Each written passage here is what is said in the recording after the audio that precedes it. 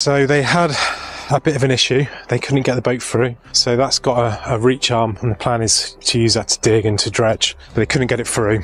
So there was some money left over from a legacy fund, so that has paid for a machine called a Truxor. Now a Truxor it's a little barge, and it's quite nimble. It sits high in the water, and you can put a variety of attachments onto it, digger buckets, and you can get like a reed cutter on it and stuff like that.